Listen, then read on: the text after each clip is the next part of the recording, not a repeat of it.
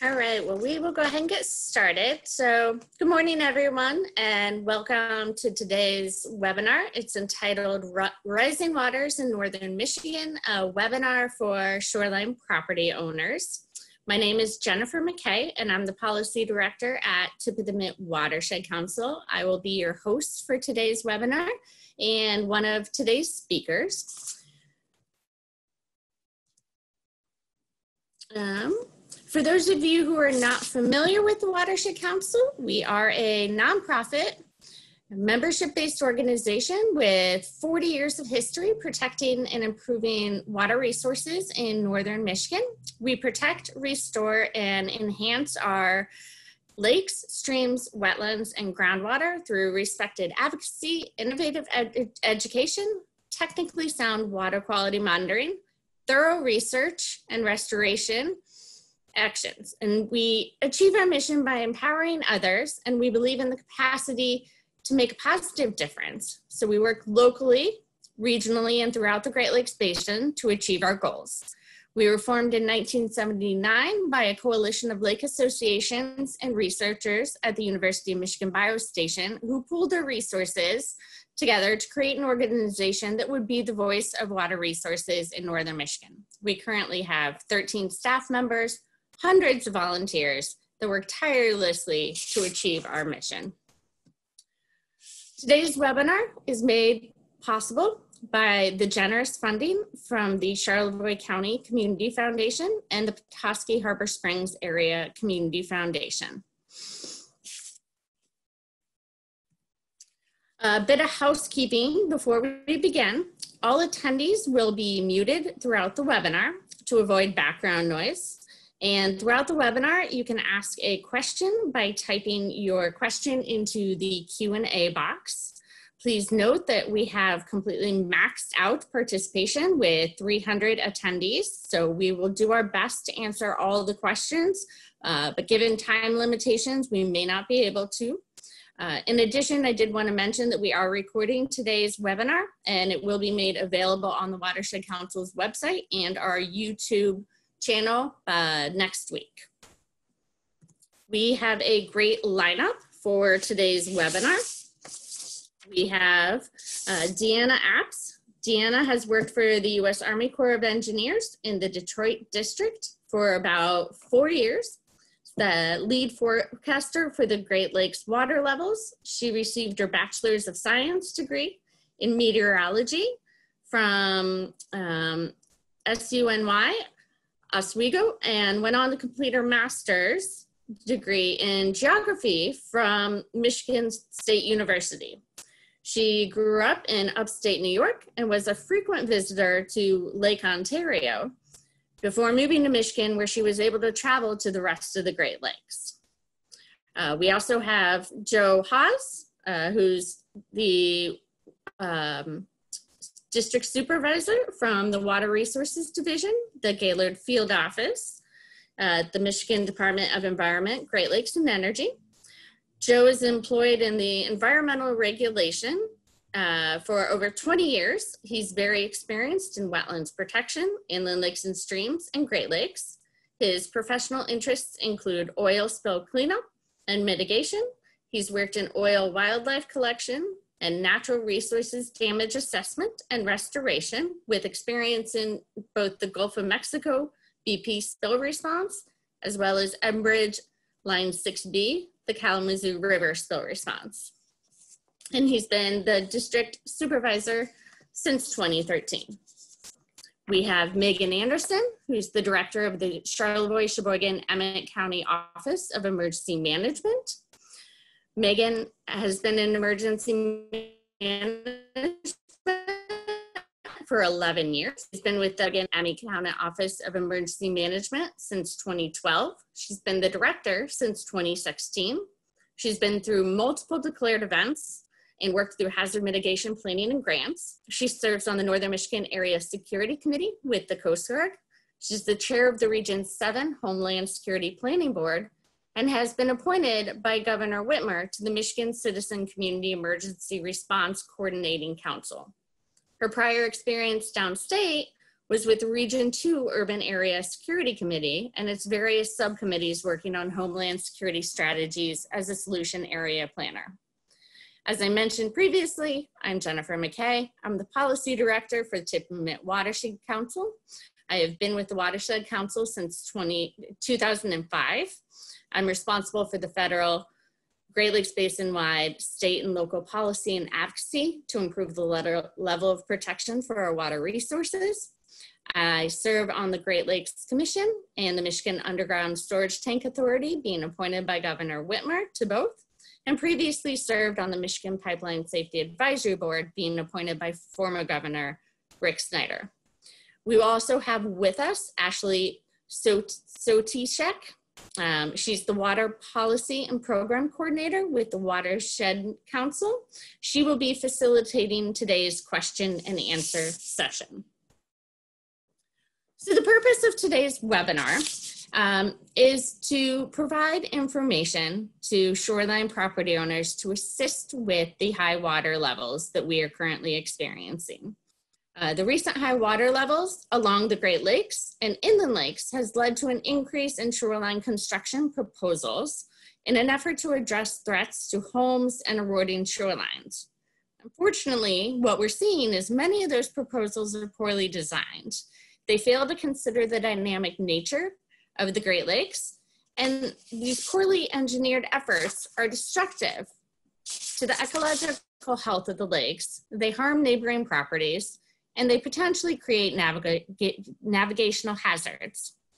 So the webinar is designed to provide shoreline property owners with guidance in addressing high water issues in a manner that's both ecologically and economically responsible.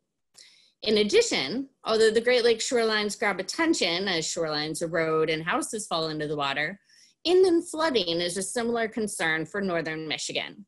We have high groundwater tables, which means inland lakes and the residents are susceptible to environmental contamination and public health risks. Inland flooding could result in flooded and failing septic systems and drain fields, contaminated drinking water wells, and a release of chemicals or fuels from flooded basements or garages. So we'll be providing information to homeowners in hopes that these issues can be avoided and both shoreline property owners and our water resources can be protected. So you can see the topics that will be covered today. And so with that, we will move to our first speaker, which is Deanna Apps.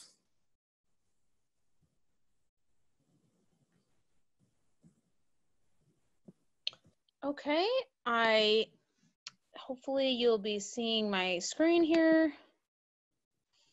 Yes. Okay.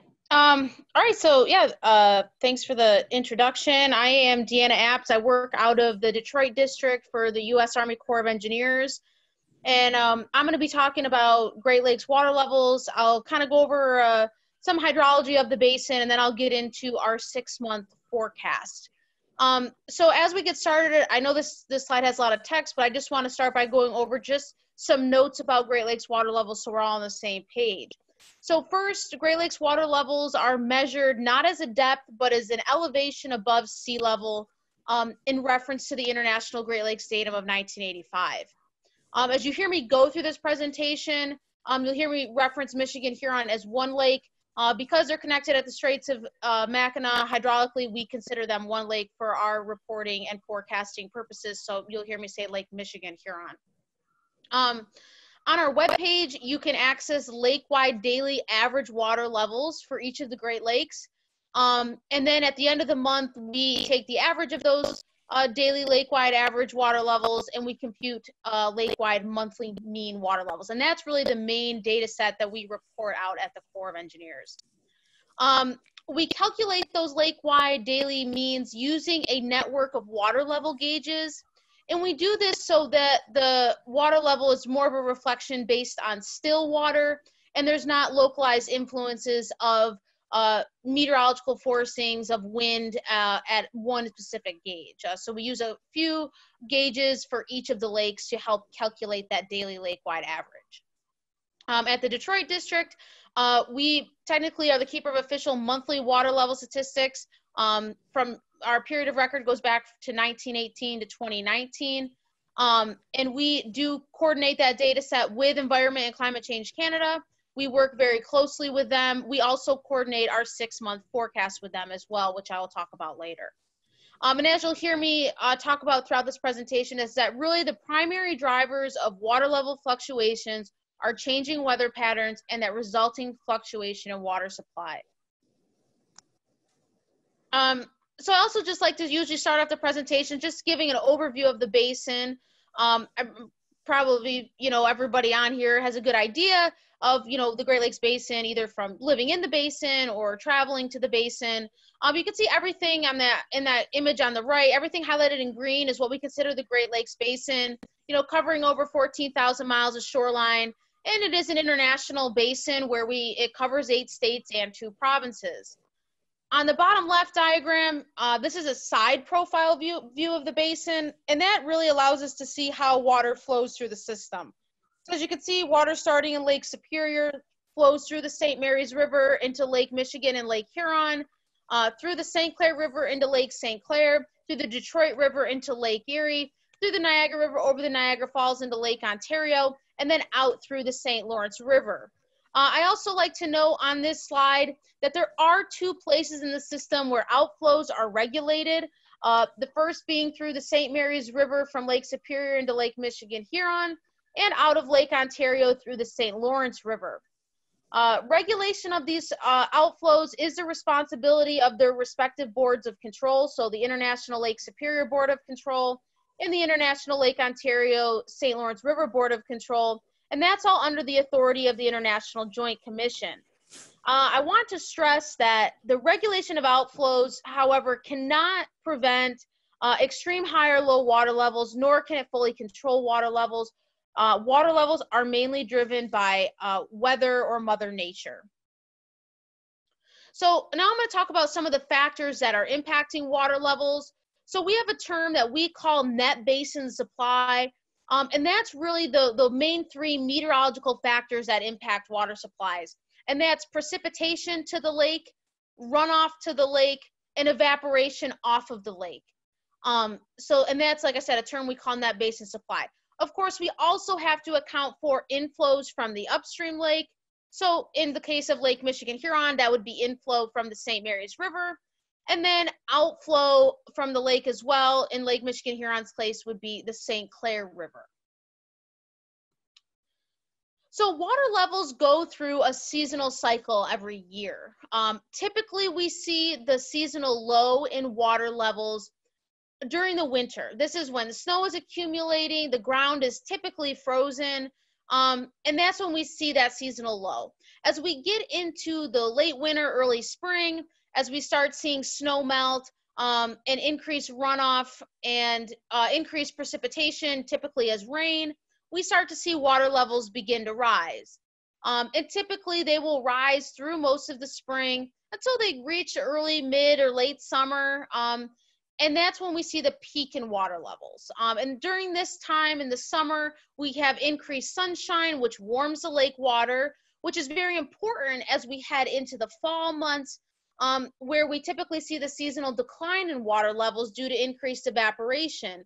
And evaporation really occurs when that colder air starts to move over the Great Lakes region, and it's moving over these relatively warm lake surface waters. And that really what induces that a significant amount of evaporation, and is really the main driver of water level decline in that fall and early winter.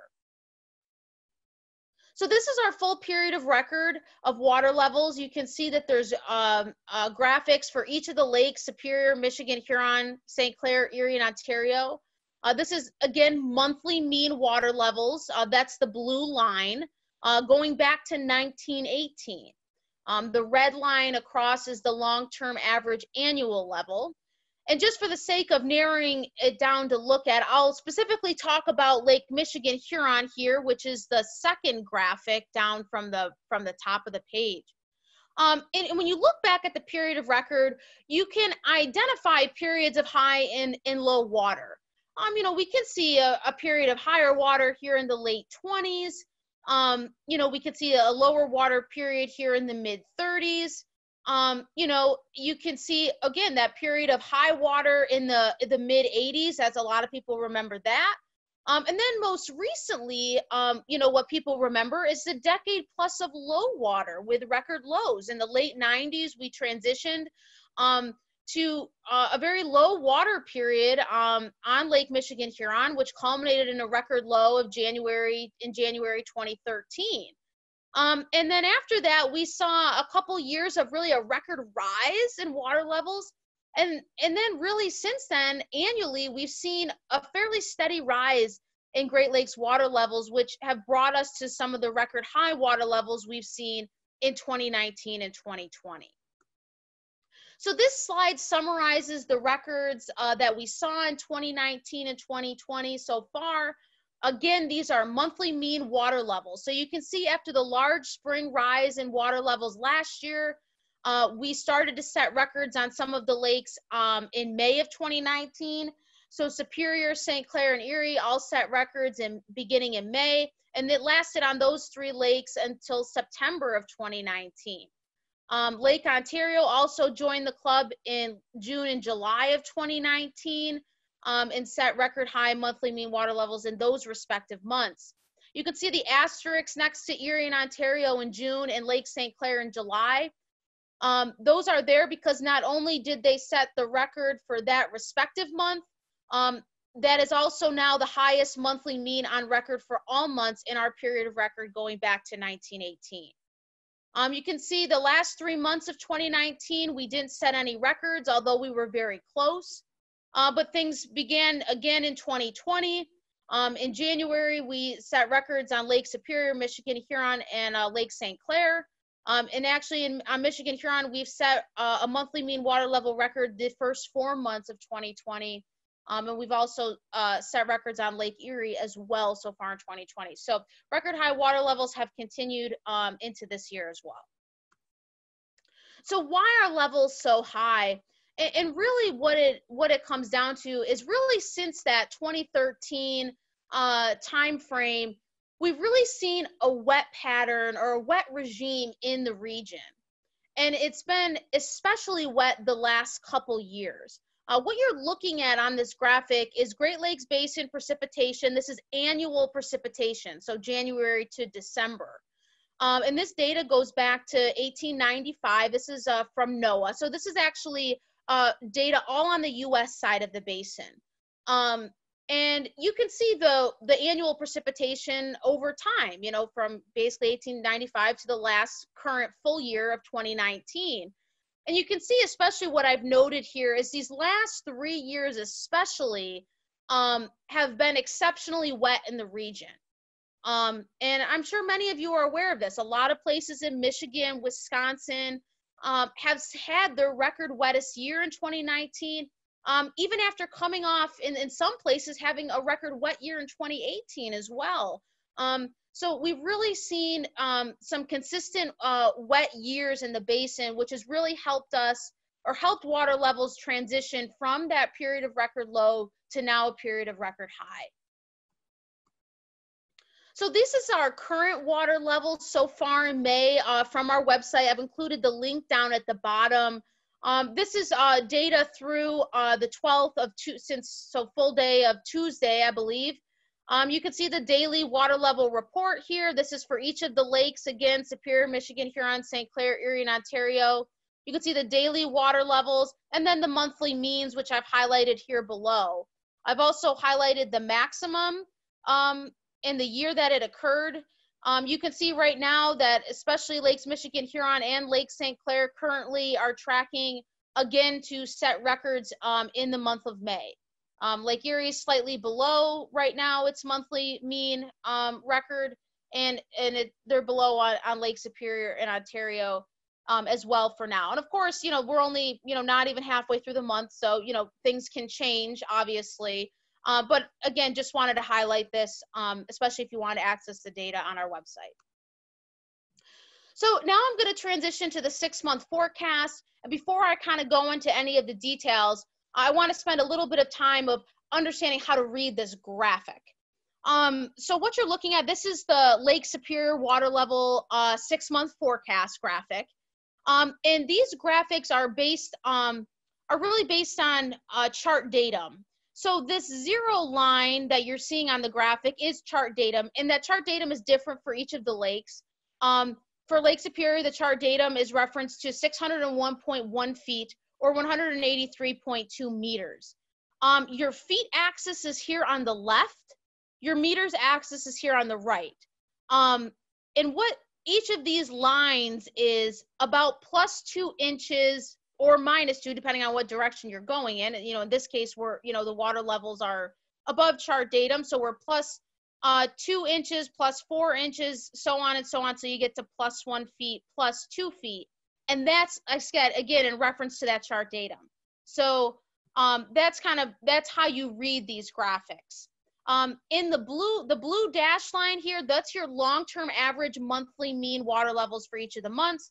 And here, and that also allows you to see what the typical seasonal cycle is of each of the lakes. And then the red line is what has occurred in the past 2 years. So this is the actual monthly mean water levels from May 2018 to April 2020. Then you get into the forecast. So this green dashed line is what we call the most probable, or that's what what we base what we call the most probable or projected forecast. That red band that you're seeing there, that represents pretty much a 90% confidence range of water levels, for the forecast. So if we're wetter than normal, we would expect to be toward the top of that band. If we're drier than normal, we would expect water levels to maybe follow more closely to the bottom part of that band. And then you can see I've highlighted a couple things here as well. Well, I should mention that these dashed lines here with the year above it, those are your record highs at the top and the record lows at the bottom and the years that those occurred. You can see what I've highlighted here. These are the record highs from 2019 on Lake Superior from May through September. The provisional records here are outlined by the purple arrows for January and February of 2020. And then, you can see the forecast. So we are in the period of seasonal rise on Lake Superior. To give you a reference to last year, the April 2020 monthly mean level was within an inch of April 2019. So we're very close to last year's levels on Lake Superior. And currently the forecast, again, or that green dashed line, the most probable, the forecast indicates that water levels will be 2 to 6 inches below record high levels over the next 6 months. Now transitioning to Lake Michigan Huron. Again, now that we're I'm not going to spend that time going over the graphic again, but you can see again those record high levels in 2020 for January, February, March, and April. You can see that really the main reason why Lake Michigan Huron has really started to set records in 2020 has been really the lack of seasonal decline this spring and early winter. And a lot of that had to do with the very wet fall we had and the very warm winter months of December and January, which really decreased the amount of evaporation that occurred off of the lake. And so now we are in the period of seasonal rise on Lake Michigan Huron. The forecasted peak is currently for the month of July. Our April 2020 level was 13 inches above the April 2019 level. So we are tracking about a foot above last year right now. And currently the forecast does show, record high water levels to continue through July and likely August, supposed to be near its record high level in August, and then before falling below records come the fall time period. On Lake St. Clair, again, you can see those records from May through September of 2019 highlighted in that yellow box there. And then you can see the water level records in January, March, and April of 2020 so far. We're pretty much still in the period of seasonal rise, although it probably won't rise too much more. It's likely we're going to be reaching its peak over the next month or so. The April 2020 level was 8 inches above last year's April level. And we are likely to see a water level record in May, forecast to be 1 inch above. But then as we get into the summer, we're expecting water levels to be a few inches below those records from last year in 2019. Lake Erie is a similar story here. Again, you can see the records from May through September. We've continued to see records in 2020 in February, March, and April. It is likely, though, that Lake Erie has reached its peak level, and it will likely remain relatively steady in May or potentially decline if these dry conditions continue. April 2020 level was still above last year's level by 9 inches. And we do forecast it to be near its record May level from last year. But then, like I said, as we get through the summer and fall, to be below some of those records that we saw last year in 2019. And finally, Lake Ontario, again, you can see those records from June and July. So far, no records for this lake in 2020. We're still tracking slightly higher than last year, as the April 2020 level was 7 inches above last year's April level. Not really forecasted to see record highs on this lake, but is still forecasted to be well above average over the next 6 months. So just wrap up with some key points. Water levels on the Great Lakes really have started 2020 higher than 2019, and they all pretty much remained that way except for Lake Superior, which is fairly close to last year's levels. Except for Lake Michigan Huron, all lakes are forecasted to peak below 2019 levels. Again, Lake Michigan Huron will likely continue to see record high water levels over these next couple months. Again, water level fluctuations are primarily driven by weather patterns. And then again, as I mentioned earlier, regulation of outflows cannot prevent extreme high or low water levels. And lastly, the impacts of high water are expected to be felt throughout 2020. And I'll just leave here with some water level contact information, my contact information there at the bottom, Deanna Apps, my phone number and email. John Alice is my supervisor, can also answer questions related to water levels. And this is our Great Lakes High Water webpage. It has a lot of great resources on it, and contact information if you need to reach out to the Corps of Engineers.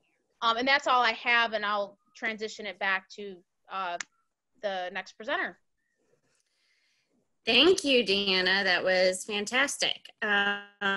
Before moving to our next speaker, I have a poll because the funding for today's webinar came from the local community foundations. I want to see how many of those in attendance reside in Emmett and Charlevoix counties.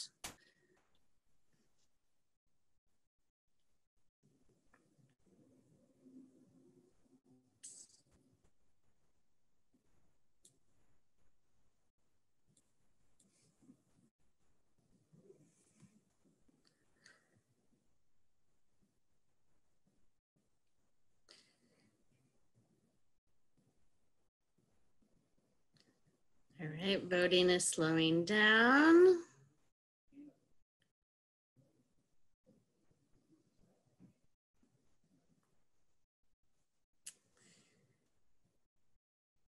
All right, I will go ahead and end the polling and share the results with everyone. So actually, the majority of people joining us are not from Emmett and Charlevoix County, but that's okay, that's great. So our next speaker is Joe Haas from the Michigan Department of Environment, Great Lakes and Energy. So I will turn it over to you, Joe. Great, thank you. See if we can get the, can you see my screen? Yet. Okay. So I'm gonna shift gears a little bit away from the Great Lakes here. Joe, we can't see your screen just yet. Oops, sorry. Might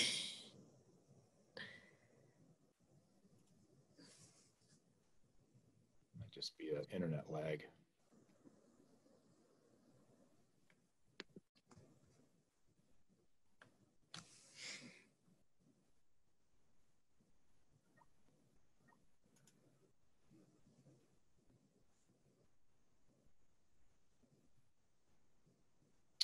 Let me know when you can see it, Jen. I've got a reply from somebody that they can see it. Okay.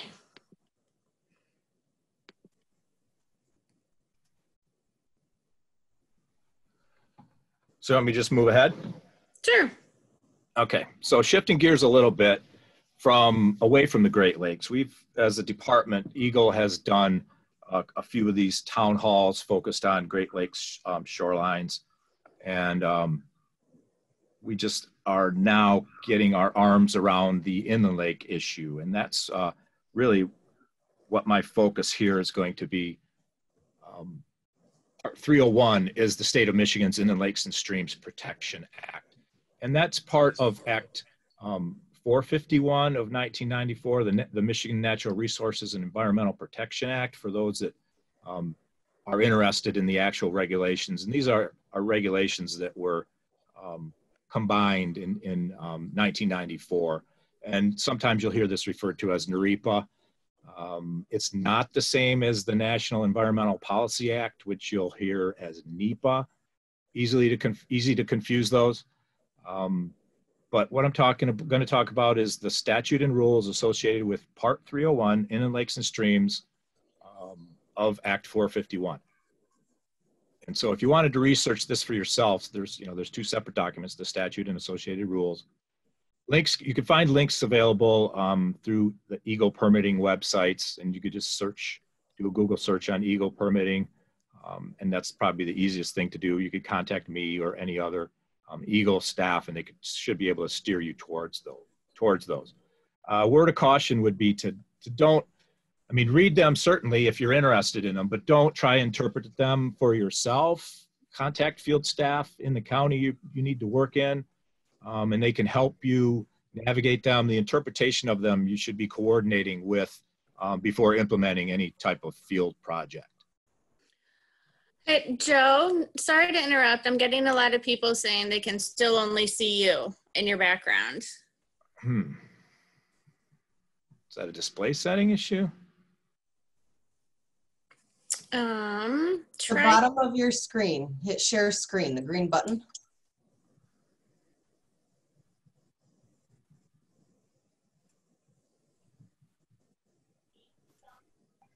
No fun just watching me talk.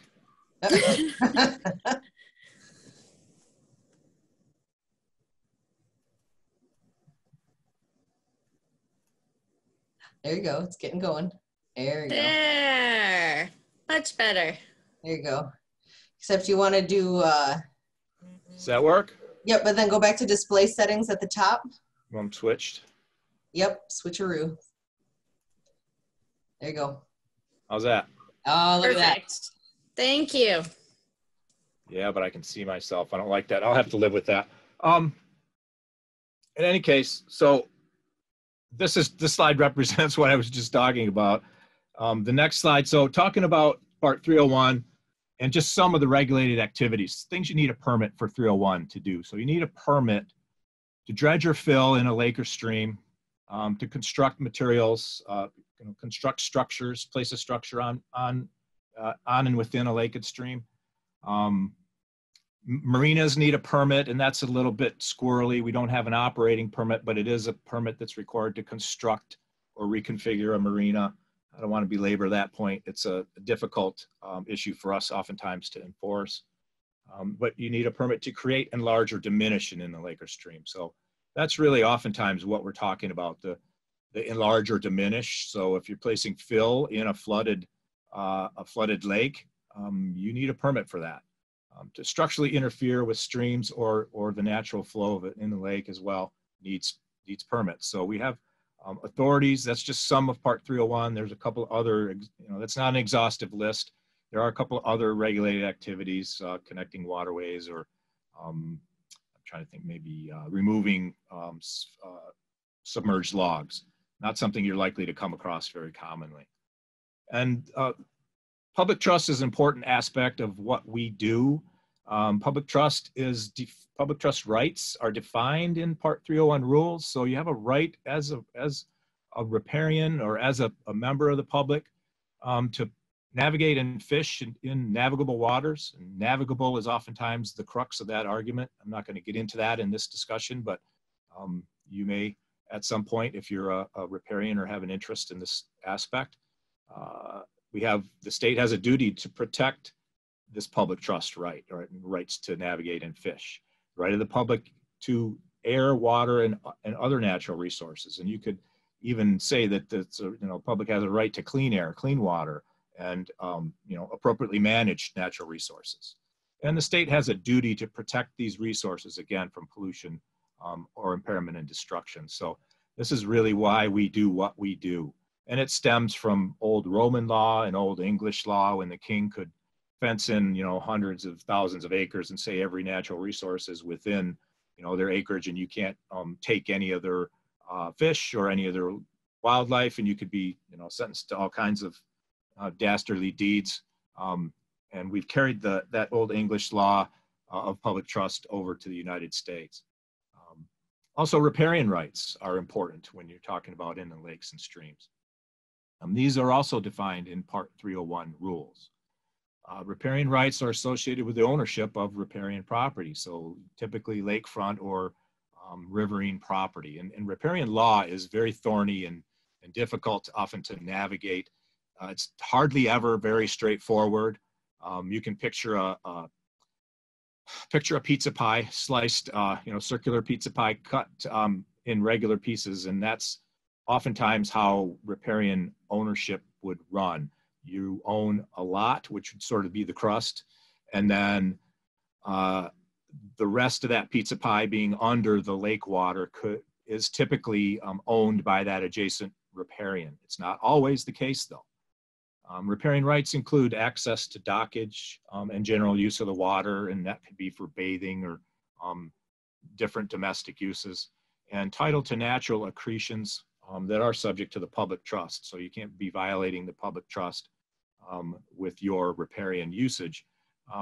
But also with the natural accretions, what we're seeing now with high waters is sort of the opposite of that, the avulsion, or the removal of property because it's becoming submerged by expanding lakes and floodwaters. One of the most common exemptions to the law is a seasonal structure exemption, and that's typically used for a seasonal dock. So you own riparian property, you can put a seasonal non-commercial private dock out to moor a boat, right? Or a boat and a jet ski. And the key to this aspect of the regs and this exemption is that it can't unreasonably interfere with other folks' use, other riparians' use, or public trust uses. So you can't just put a dock that goes out an unreasonable amount of length and could cause a navigation problem and cause a accident and be a hazard to other water users that can legally use that water body.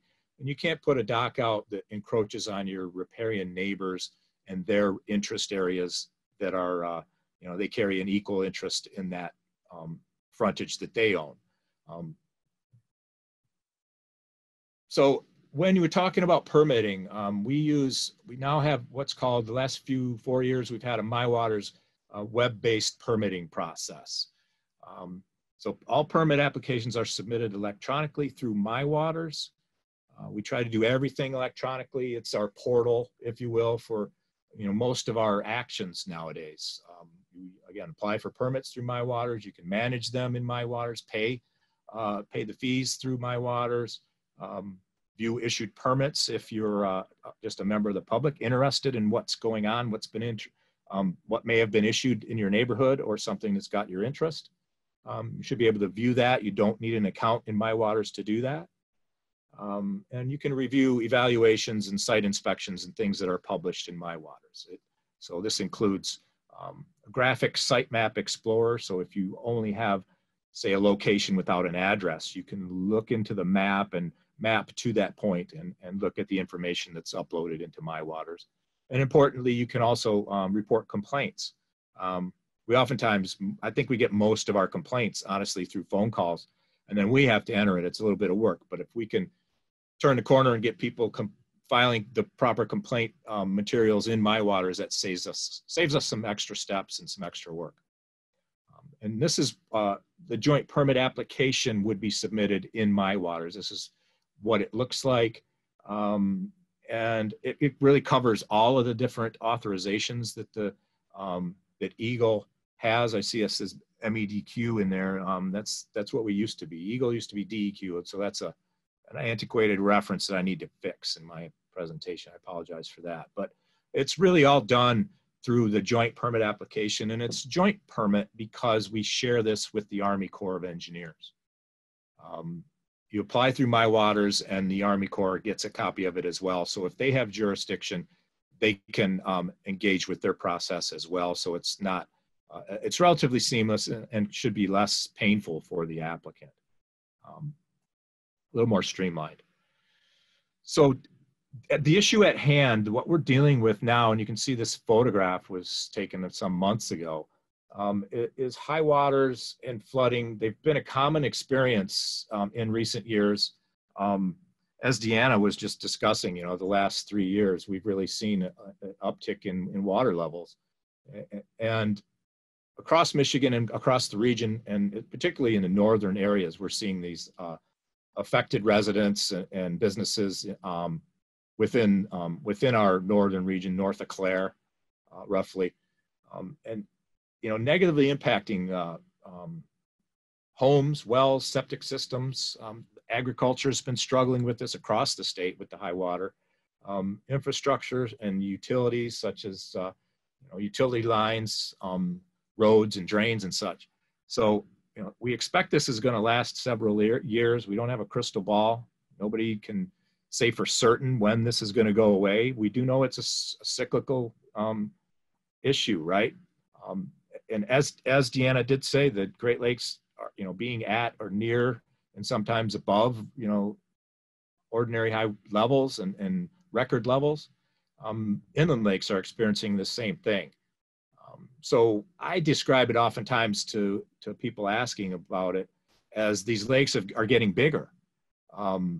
So you can see this residential structure here, that this is a lake near the Gaylord field office, and it's encroaching into this individual's private property and right close to their house. So this is becoming an area of grave concern to residential owners, among others. And so the issues that we're dealing with are, again, expanding lakes, potential structure damage, and all the associated things that go along with that. You know, septic fields, drinking water wells can be at threat. You can see there's a well in the center of this photograph that's, you know, 5-10 feet from the static water edge. You don't want water getting into that well. If water overtops that well, it can contaminate the well. It could contaminate the aquifer. We don't want to see that happening. There's different things you can do to protect against that. There's extensions that can be put on that well before the water gets to it. The other issues that are commonly seen is floating debris, floating and submerged debris for that matter.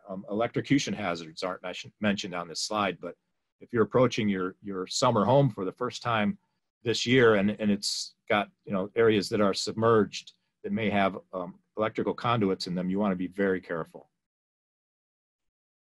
So the issue of floating debris, just another photograph of it. It's going to be an issue for navigation and boating hazards. Coast Guard's well aware of this for some of the bigger waters, but it's going to be an issue on all of our navigable waters, all of our waters we boat on inland as well. We've started to see complaints and hear complaints and see the issue of oily sheens from household chemicals and oils. And I think Jen mentioned this in her introduction. You know, we recommend that owners pay particular attention to, you know, your garage, your basement, your utility shed. Get them cleaned out, get materials up off the floor. Similarly, like you might think of any type of flood, you know, pre-flood activity, you're going to want to get that material up and away from the water body and make sure we don't end up contaminating our surface waters. We are starting to hear of different complaints of sheens and other potential issues. So here I have a set of it'll be four separate aerial images And this is on a lake again near the Gaylord Field office. And this goes between 1998 and 2017. So modern higher waters, you'll see. And this span of years really clearly shows the changing of water levels. You know, in 98, it was pretty low. And then you'll see in 2010, it got quite low. You can see in the center of that, there's a home structure, and they've got a dock right at the edge of the water. The different colored topographic lines are LIDAR topographic lines that show the lay of the landscape, and they're 1 foot contours. So if you look to the little peninsula to the left, where the home has a cul-de-sac or a roundabout driveway there, he's on a hill.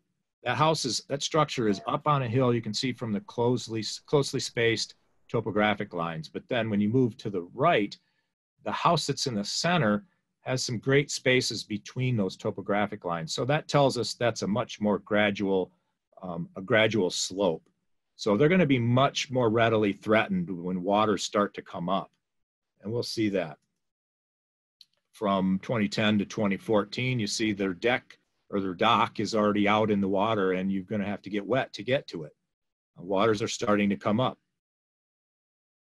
And we go now to 2017, and water's right at the edge of that house. So at this point, probably before this point, these owners realize they've got trouble. And there's a lot of people that are in this situation right now. This was one of the earlier scenarios because of the nature of this home being built so low in the landscape.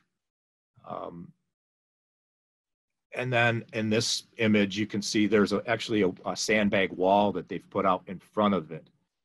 That's the lighter colored linear feature that you see lakeward of that home. It's in the middle.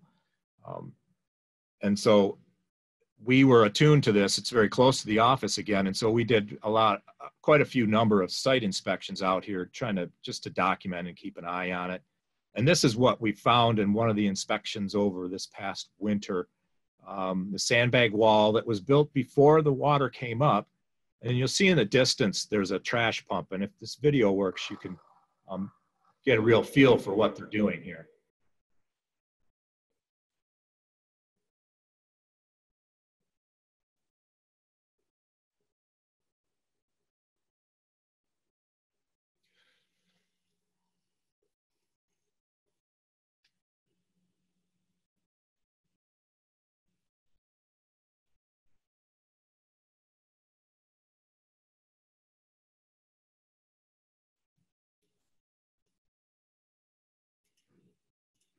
So you see they were pumping with a trash pump behind the sandbag wall to get the water away from the house. In this image, you can see the house is on the upper right corner, and it was being inundated by the lake. You can see they put an extension on the well. That's the pipe structure that's just below that house. And then the green crock that they've put in the center, that's a tile system that they put in behind these sandbags. So they have to pump the water down in order for this pump that's inside of this crock, this green crock, in order for that to kick in, and then the tiles really function well and kick the water back to the other side of those bags. But this is a problem with the groundwater table, and without the pumps running, the houses continued to be inundated. And it's a very expensive and labor-intensive way to get rid of water in the lake. But I think one of the points I was wanting to make with this slide is that they put this bag up, these bag walls up before the water came to this thing, and they seem to function better at holding water back. They still won't hold the groundwater back, but they do allow this individual to pump the water to the other side of this house. So it was sort of a temporary fix, although very expensive and labor intensive. So again, this stuff is expensive. There's alternatives to doing this, right? Avoiding vertical walls is a big issue. Now that sandbag wall is a temporary measure. Putting pumps in is a very temporary measure. If they couldn't, they ended up moving that house, actually lifting it up by 3 cinder blocks worth, and then filling around it. to gain a more normal setting. But the professionals will help you do that, and there's consultants that can help you navigate my waters when you need to get permits. We would typically require a permit for that. And then the other thing, so when people see this high water, one of the first thing they currently, we typically see is they want to hard armor or seawall the shoreline back where what they would call the ordinary line would have been. And that's oftentimes viewed by a proponent as a permanent protection measure, but what you'll end up is with water behind the wall anyways. And so, you know, as an agency, we sort of turn the corner on seawalls. Nowadays, we push back. We don't like to permit seawalls. You know, seawalls don't absorb wave energy in the same manner as, say, aquatic vegetation or natural vegetation. The flat or sometimes corrugated steel walls, that material reflects almost all of like a boat wake's energy or wave energy back into open water. It can accentuate erosion on adjacent properties. And so, you know, shoreline modifications like that are really frowned upon, and we push back on those sort of approaches. The other thing we're seeing now too is folks proposing to draw down a flooded lake with a whole water or a whole lake drawdown projects. That's going to require a permit from us as well. You're going to have to be considering, you know, issues with down gradient, water. Where are you going to put it in this landscape that's already flooded? Any potential aquatic invasive species. There's just liability issues with moving water. And you've got to be very cautious, and it's got to be well planned out.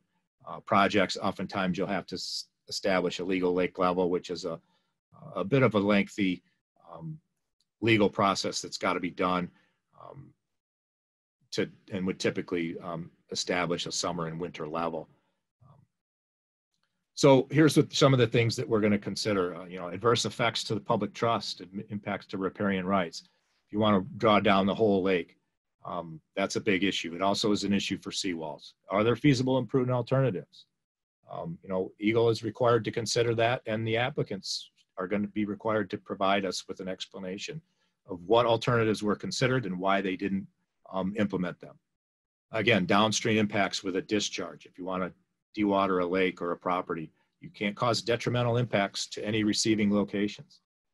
We were going to be very mindful about impacting any wetlands or downstream watersheds, and you're probably going to have to monitor it. So whole lake drawdowns can be very expensive. Softer approaches that are something we encourage and we've been a proponent of for a number of years and are pushing it strongly is quarter logs instead of rock, certainly instead of steel, corrugated steel walls.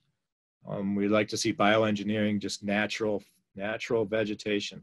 Temporary sandbags can be appropriate, but it's just that, it's temporary for the sort of immediate prevention if you got water coming close to your structure and you need to dewater for a temporary fix.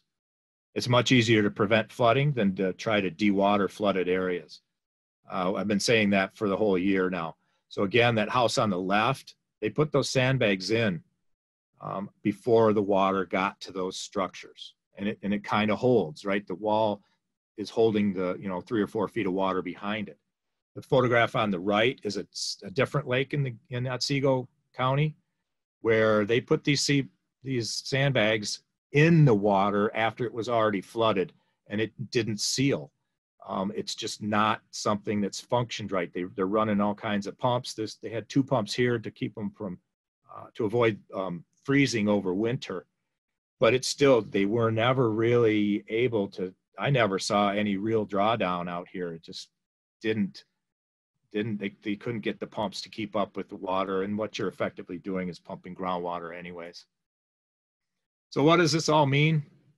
So the sponge is full, right? Landscape is saturated, especially in this northern region. We've got more flooded lakes than I think any other district. Just the nature of our coarse soils and the amount of water and the excellent natural features that we have around here, right? The cottage country and the vacation land that we in the North Country get to live in. these are kettle hole lakes typically that we see that are struggling with flooding. They don't have a natural outfall or haven't established a legal lake level, so they don't have a dam control in an outfall structure. But these are lakes that are getting larger, flooding out structures and infrastructure, private homes. And you do need a permit from Water Resource Division of Eagle to place fill into surface waters, and that includes surface waters that are part of a lake that has gotten bigger. I can't stress that enough. We are working to help expedite permits. If you've got a risk, can demonstrate there's a risk to human health and safety, critical infrastructure, and homes, we'll work with you to get a permit fast. And that's, you really need to demonstrate that in your application. Oftentimes, it can be demonstrated with photographs or with a narrative. We do have some emergency permitting authority under Part 301 of the Inland Lakes and Streams Protection Act. We do not have emergency permitting authority under the Wetland Protection Act. So, if you want to fill wetlands, that's a different issue. It's going to take a little bit more of a critical review. But if you've got an established property and you're experiencing high water and there's a demonstrated risk, to health, safety, or infrastructure, approach us, please. Work with us. We will work with you to get a permit. Most applications we receive end up in a permit. They do not. We have a reputation for being almost as nasty as the IRS and not issuing permits or issuing, denials. Denials are the exception. We don't issue a lot of denials. We work with project proponents to modify their projects to get to a permitting place, to issue a permit. We are a permitting agency. And then, we are working to assist customers. So we do have a lot of information on websites and such. We do have a frequently asked questions document and information sheets on our Inland Lakes High Water website. And if you just Googled Michigan Inland Lakes High Water, you should be able to get to the Eagle website that has that information. You can call the Environmental Assistance Center and they can help you with that as well. The trick is identify that you're calling about high water levels. And if you've already called field staff and they haven't been able to get you back, to return your call, and you call the Environmental Assistance Center, please let them know, hey, I've already tried to call field staff and they haven't gotten back to me, because otherwise you'll end up in a circular call cycle where the Assistance Center just sends you back to the field staff that are overwhelmed right now with applications, and trying to keep up with the work level that we have is nearly impossible. We're doing our best, but make sure you're communicating with the Environmental Assistance Center if you have questions. And then there's some tough questions. I don't know if I'm going to answer these right now, but maybe somebody at the end has a question similar or wants to repeat these. But really your private insurance is going to be responsible if your home floods. Most of these inland lake owners, I don't believe, carry flood insurance, but I don't know for a fact that, what the situation is, obviously, with everybody. We typically aren't going to find people for work. What we seek is restoration of natural resources. We're not interested in being punitive. It's really restoration. Typically, if you do something that's out of sorts with the statute, you need to modify your project to come into compliance and restore natural resources. We aren't allowed to suspend the laws, and funding help is difficult. I think Megan is going to talk a little bit about that, but the state of Michigan does not have a pot of money available to help, especially it's just not available for single family residents. It's not like the East Coast, if there's a hurricane and FEMA comes in to help rebuild. We don't have a history of this kind of regular impact, and so there's just no clear path to get single family residents money to rebuild or to help. Again, Environmental Assistance Center can help you navigate this, and the phone number and emails are available, and this presentation would be made available, I'm sure. And then just to close things out, you can sign up for updates and subscribe. Again, if you have questions, call the Environmental Assistance Center, and I'm sure Jen can include my contact information on material that follows these presentations. I think that's all I have. Thank you, Joe. Before we move on, we're going to do one more poll just to see who is in the audience listening.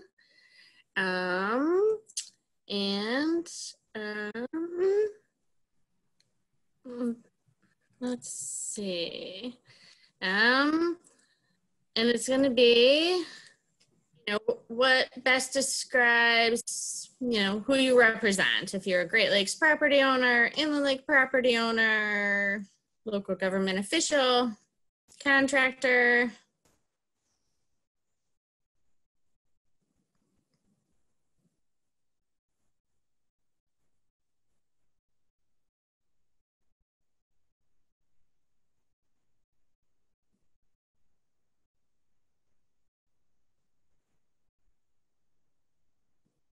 Got 83% of the votes in.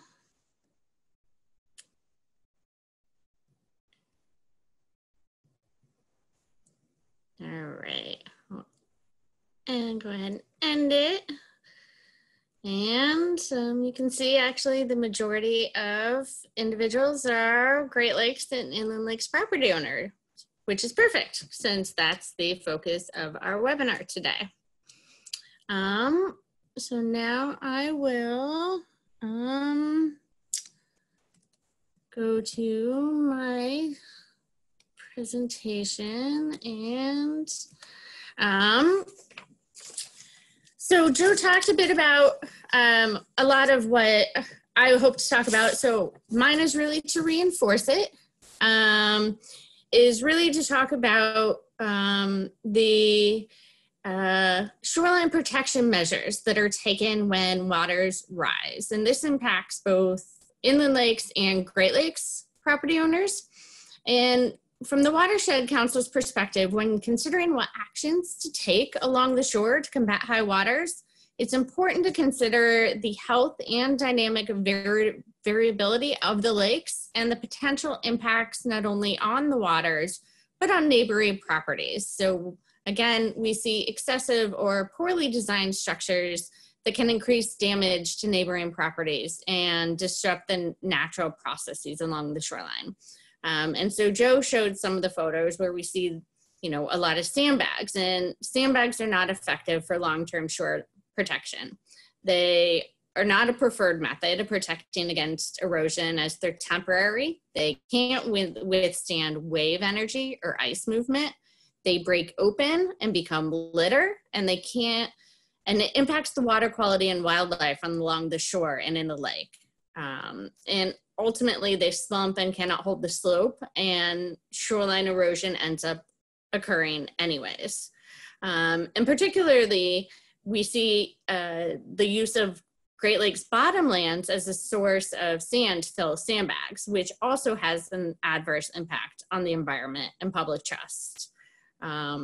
It removes natural sand from the littoral drift process along the water's edge that provides necessary material for shoreline and beach creation, stabilization, erosion protection, and wave energy dispersal.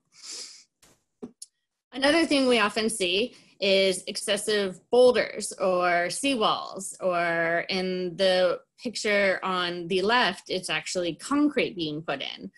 These are not ecologically preferred solutions. These options don't allow for the absorption of wave energy. And as the waves hit the large boulders or seawalls, the energy from the waves does not disappear. It's actually directed downwards and sideways. So that energy that's directed downwards actually erodes the lake bottom, and a scouring of the lake bottom increases with wave height, and it causes a loss of habitat. So the seawalls and even revetments can cause wave flanking, in which the wave energy is deflected sideways to your neighboring properties. So this can actually increase erosion on your neighbor's property, or cause erosion where there might not have been any to begin with. So another way to see how these hard structures and armoring of the shoreline has negative impacts upon the health of the water And you can see that, you know, the seawalls deflect waves and cause scouring of the lake bottom. The scouring can reduce water clarity by churning up sediments. It can also cause phosphorus to be released that can cause nuisance algae growth.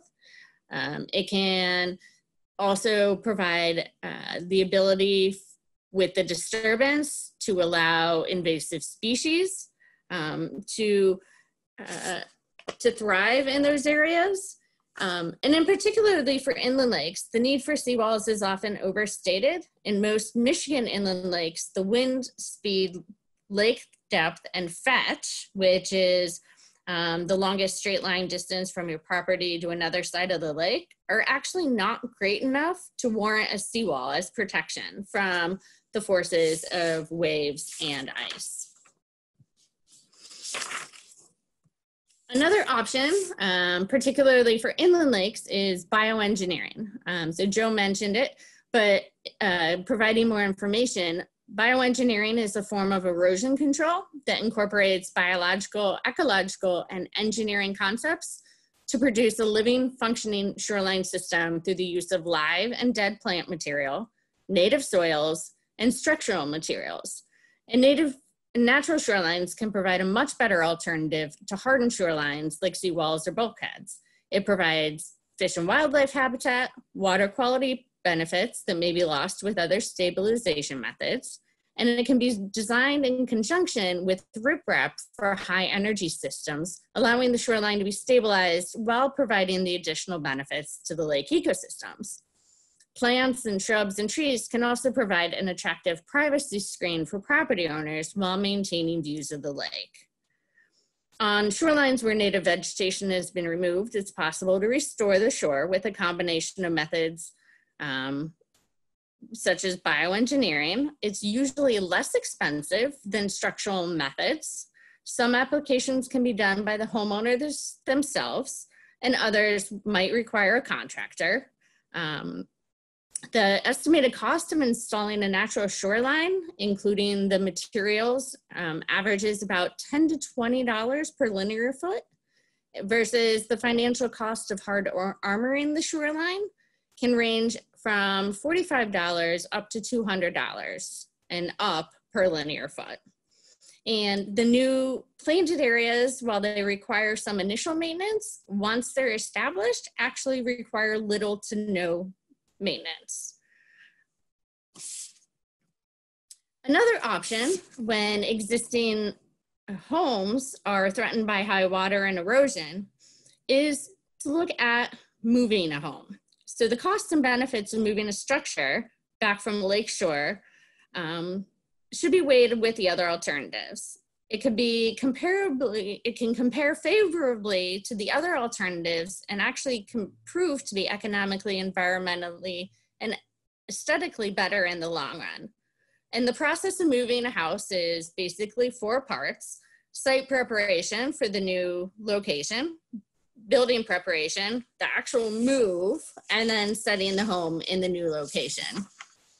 The process, before the move, there's a number of items that need to be done. The homeowner, you can work with a contractor.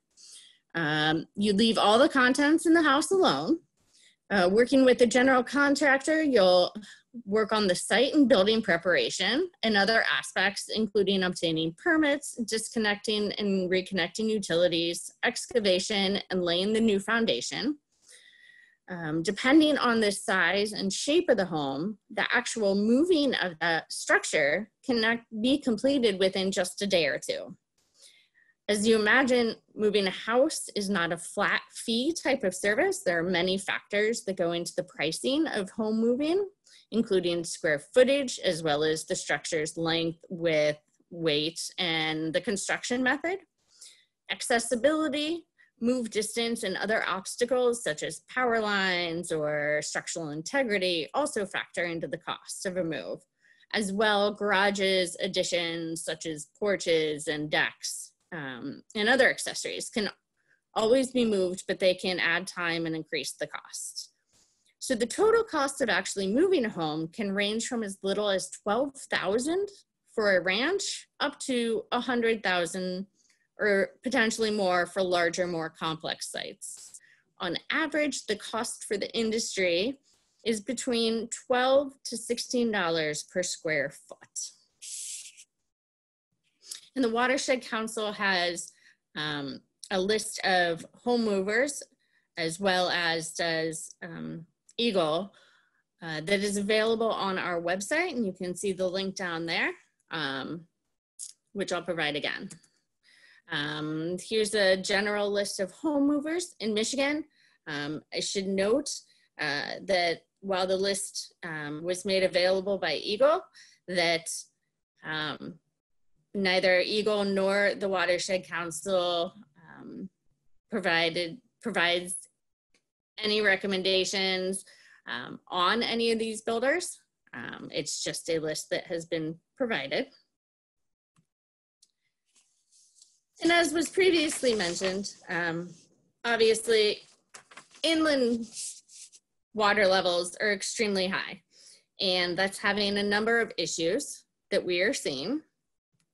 One of them is on septic systems. And so just a quick rundown on how a septic system works.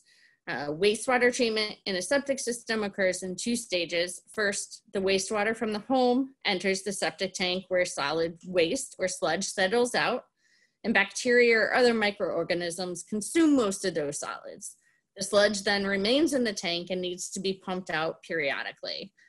The liquid waste then flows into the distribution system, usually a drain field, where it's dispersed into the soil. And here the wastes are further treated by microorganisms and chemical reactions in the soil.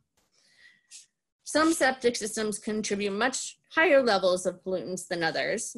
The location, design, age of the system can have a great influence on the effectiveness of the waste treatment. And other conditions that contribute to the pollution potential include soil type, depth of groundwater, system use, and frequency of maintenance. So as you can see, when you have a high water table, the septic system is underwater. In addition, when you have high water table, you can also have basement flooding, foundation damage, drinking water well contamination, contamination of inland lakes, and much more. So the signs of septic system failure include toilets or sinks backing up or draining slowly in spite of using a plunger or drain cleaner. Wet areas, lush grass, or foul odors around the drain field, which indicate that effluent or liquid waste is surfacing. These are warning signs that the septic system is not functioning properly. And in shoreline areas, noticeable algae or plant growth or a distinctive colored patch of bottom sediment developing near the drain field can indicate excessive nutrient enrichment from a malfunctioning septic system.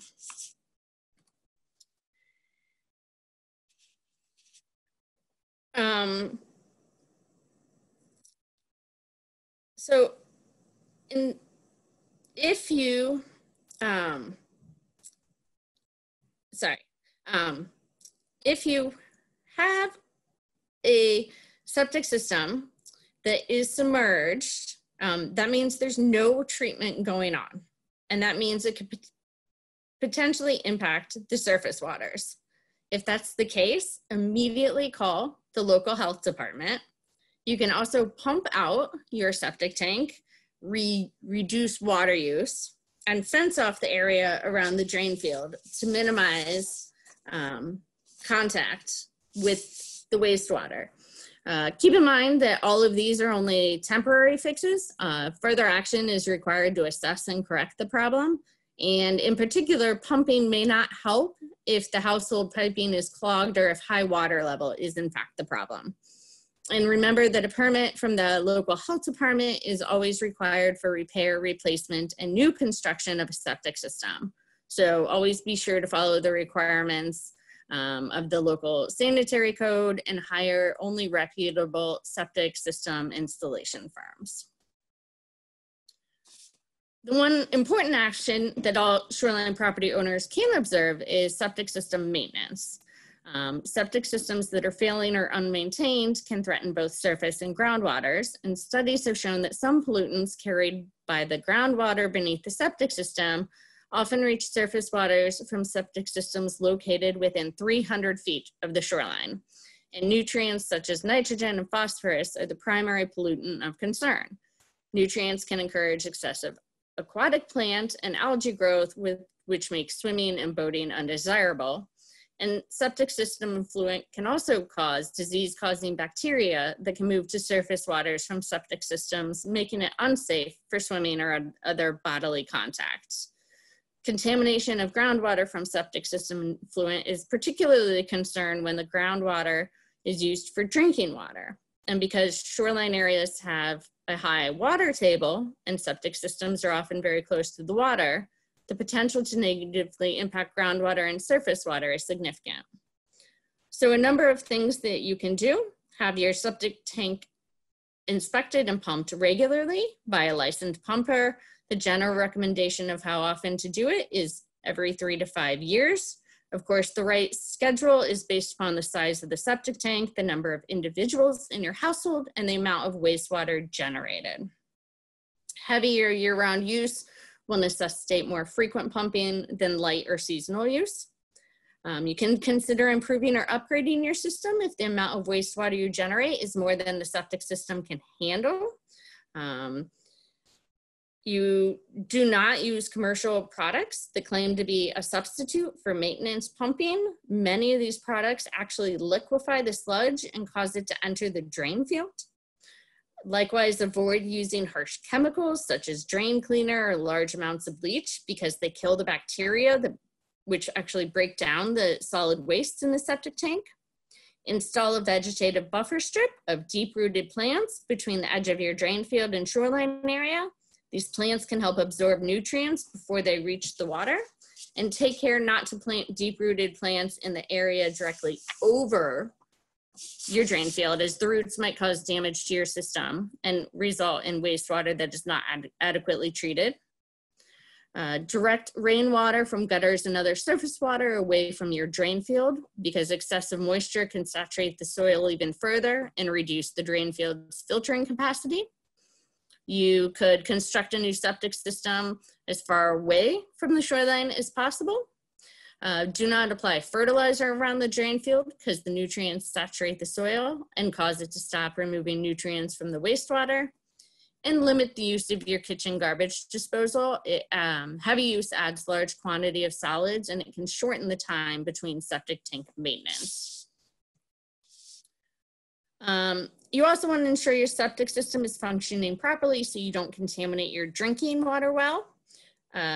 Also, the casing on your drinking water well should extend at least 12 inches above the ground for sanitary protection.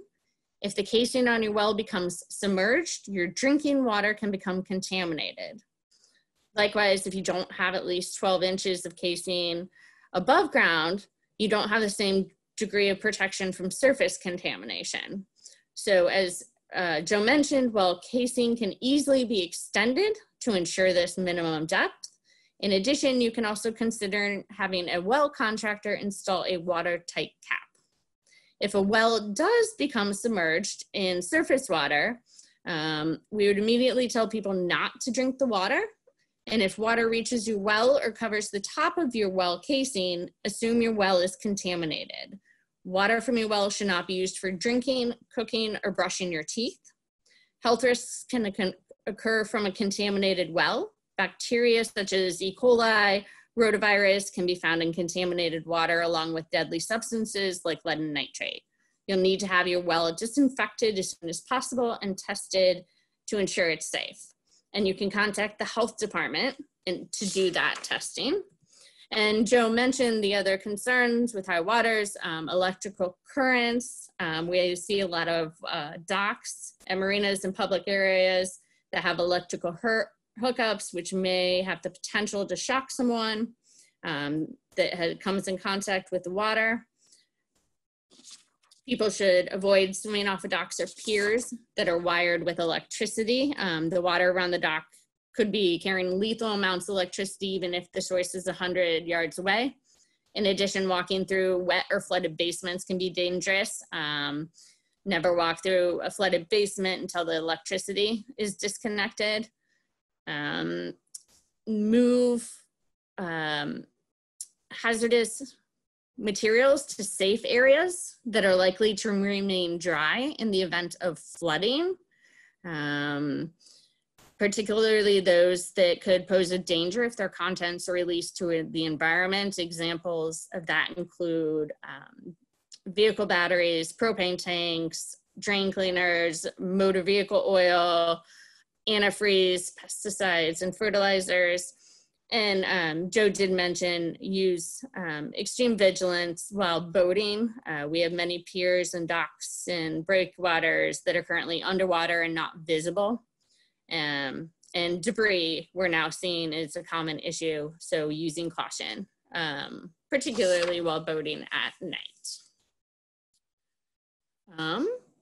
And so I'm going to do one last poll. What is your greatest concern with respect to high waters?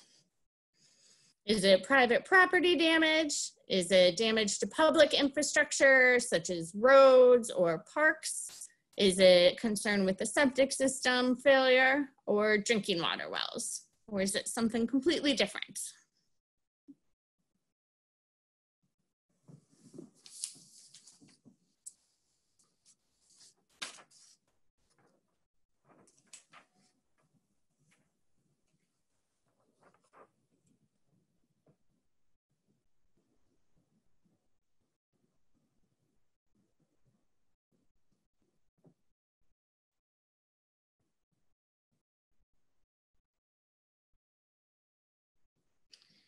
Okay, we have about 82% that have voted, so we'll go ahead and end the polling. And clearly, with 71%, the majority of concern is with private property damage to the shoreline.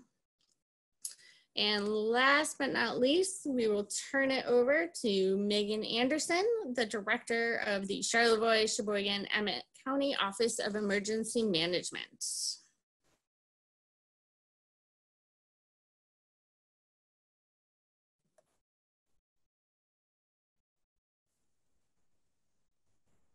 Hello, everyone. Thank you for waiting patiently for me here.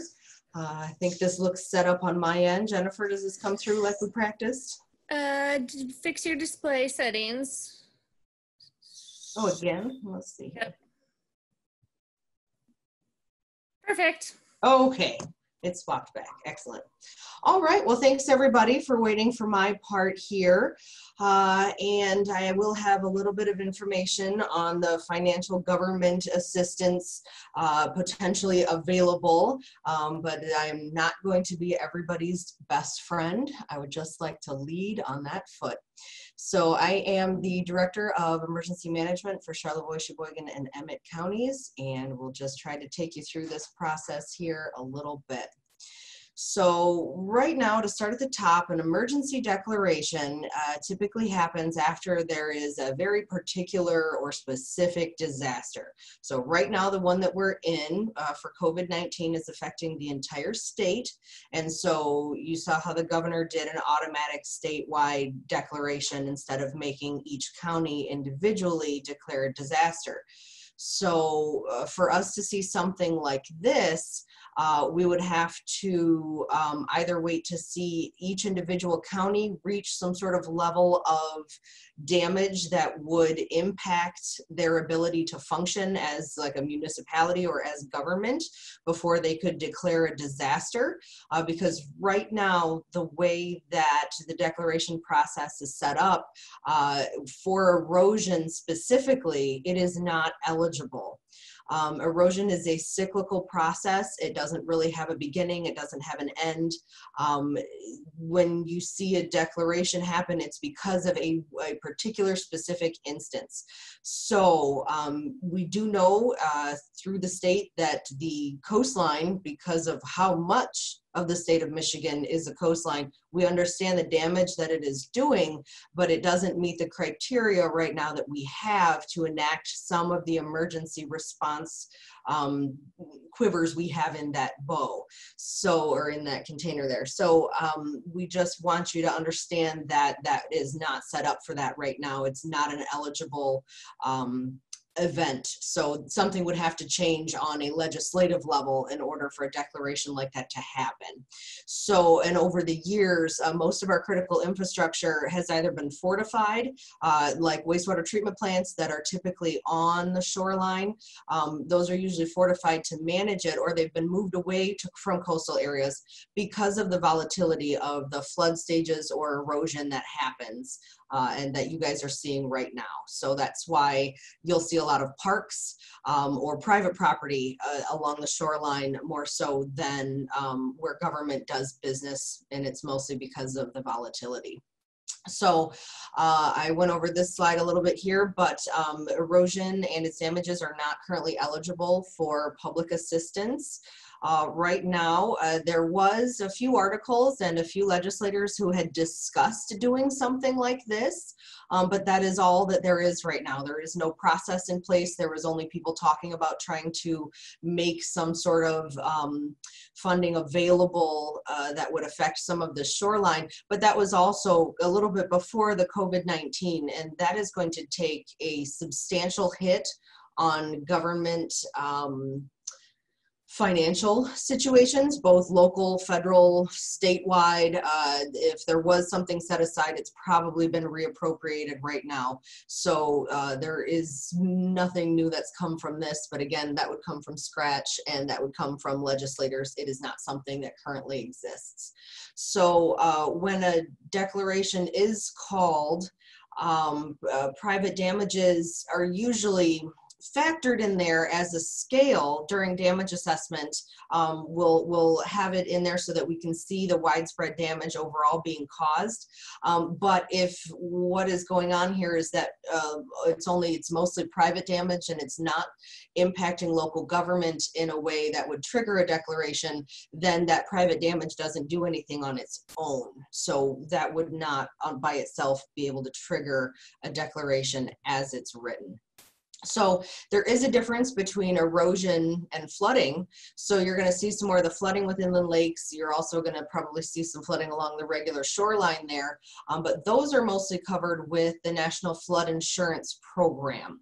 So especially in these three counties, Charlotte, Sheboygan, and Emmett, some recent mapping has been done and some updates have been made as far as people's ability to access the National Flood Insurance Programs.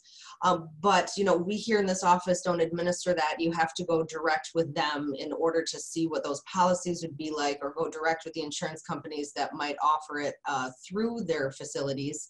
But there is a difference between some of that. So a lot of this has to do with you guys looking at your own personal homeowner proper policies and determining what kind of damages can be reimbursed through your insurance policies. So it might be that the shoreline isn't going to work, but maybe water in your basement can, depending on your policy. Rising water is different from wave damage and things like that. So there are a lot of particulars that you'll have to learn, but you will see that erosion is really not going to be on the list there with any of that. It would be far too costly for private businesses, which is why they don't insure it, and the government does not insure against erosion the way that it would through the National Flood Insurance Program, which helps some communities stay along the beaches and the coastal areas in the United States that we all love so much and that drives so much of our economy. So flooding here from a single event might be eligible if we get a good big push, and that would have been more likely something that would have come this springtime due to water runoff that we luckily did not see a lot of. So that type of flooding is considered usually eligible for a declaration. But again, that public infrastructure damage has to be significant. Municipalities have to show a devastating financial cost and interruption of government. There's a big process for damage assessment, and and it has to be a specific incident. So a lot of what we've discussed today does not fit any of that bill. So some of those, again, it's just not going to make the level of declaration that you would have liked to see. And you would have probably in the past, in the last few months, it has quieted down. You did see some counties or municipalities attempt to sort of circumvent their emergency manager and go right to writing a letter or making a motion in a meeting to send to the state to sort of declare an emergency. Because of the state that most of these homeowners were in, but it doesn't work like that. The process doesn't play out like that. There aren't mechanisms in place to take that and run it and end up with money in your pockets from it. So that's why you really didn't see any results from actions taken like that. There's just nothing set up in the legislature to manage that. So again, seasons, cyclical conditions, or multiple events over an extended time frame do not meet FEMA's requirements for presidentially declared disaster. So, and even if they were, sometimes you might get pretty close to that. There's only specific eligible costs that are allowed or even considered. So within that, it would be pretty narrow what you would be able to recoup as well. So for that, public assistance for some work that would need to be considered eligible, it would have to fall under particular categories, and those are determined at the time that a declaration would take place. And that would be things like debris removal. So if there was a big flood that came through and you had to get a lot of maybe houses that washed away, managed, then that kind of debris removal might be in there, or some emergency protective measures. But a lot of what we would see otherwise, categories for roads and bridges or water control facilities, public buildings, utilities, they all have to be specifically approved as a part of that disaster. And again, that's difficult to get because of long-term infrastructure being moved away from areas that are threatened by this type of damage. So not easy to get there. But some of the other funding through FEMA, if they were to make some changes on a national level, and that's not something honestly I would expect to happen here, individual disaster assistance does become available. So if you're doing your research and you see this, it would have to be a declared event. Which I hope I made clear, this is not an easy thing to do for this type of event or this type of issue. For that, homeowners might be eligible, but it would have to be a presidentially declared event, and it wouldn't be able to duplicate any insured losses. And right now, erosion does not come up for that unless they make changes at the federal level. Also, secondary homes would not be eligible for any cost mitigation like that. It's only for primary residences. So anybody with a second home up here, even if we did get that far, would not see any financial assistance from that. And your house pretty much has to be absolutely destroyed. Like if you cannot fix it within 30 days worth of contract work, then they consider that a destroyed property. But there are very significant hurdles to cross in order to get the type of restoration that you would need, including pretty much your house would have to end up in the neighbor's lawn before you would get to that. And you'd also see hazard mitigation assistance, which can be available. We are working on some projects here for that. But again, nothing comes for free. That's the same through the federal government. A lot of this takes a significant amount of work, and hazard mitigation projects tend to take 4 to 6 years to complete. So that usually when you're looking at a cycle that's last year and this year, that is not even enough time to get yourself approved to apply for this grant, let alone the surveys that are needed. There's tens of thousands of dollars worth of usually just surveys and engineering data that's needed to do a application at this level. So those are competitive, those are nationwide grants. A lot of them do have to do with flooding, more so than erosion. And so you can see neighborhoods that would get in for things like that. But you would be up against neighborhoods down in the Mississippi Delta where hundreds of homes are flooded out, or big, huge things like that. And so you would again have to suffer pretty significant repeated damage in order to make it, you might be able to apply, but to really get funding out of it, it's really reserved for the most damaged areas in the country. And so because this is individually damaging on a more or less short-term basis right now, it's harder to get into places that are suffering more repeated damage, especially on our larger coastal, the rest of the coastal areas in the United States. This is very tricky to get through. So it is possible, but it is not an easy effort to go through. And as an individual, you can't apply for that. It would have to be as like a neighborhood or a township. It would have to be quite a bit of damage across a large area in order to be considered for some of these projects. So again, it's sort of there, but there isn't a magic pill coming up here on my last slide here. To reiterate what the other professionals on this webinar have gone through so far is that private property owners need to understand the specifics of their properties, reaching out to the field crews at Eagle to be able to come out and take a look. To an extent, the Army Corps of Engineers that's able to discuss with people, or seeking out a shoreline engineer to discuss some options are really your best bets.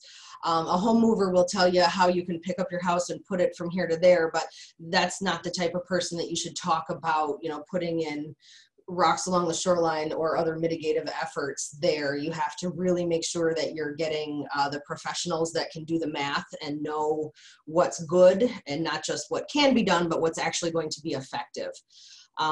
If there is a stretch of shoreline that you can band with neighbors for some common and connected problems with to make a larger project, that's a good idea, just so that you don't see those issues where every other house is handled, but the ones in between end up destabilizing a larger area, or that people are doing different methods across an area that maybe could use a consistent one. So getting together with a group of neighbors along a stretch might help, so that you don't get a lot of choppy issues in between remediated areas.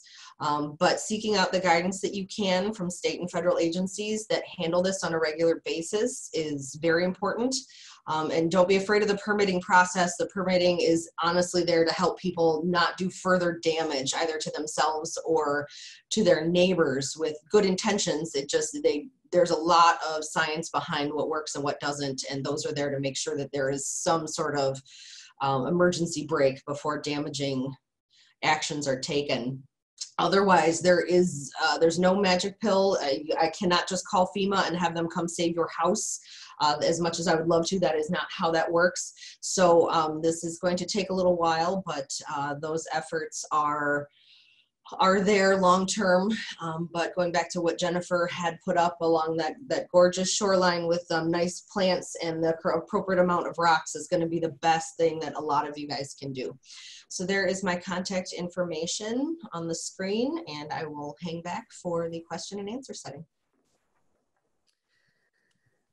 Thank you, Megan. And so I know we are running behind on time. So for those of you that have to leave, I want to just quickly say, on behalf of the Mitt Watershed Council, thank you for joining us today.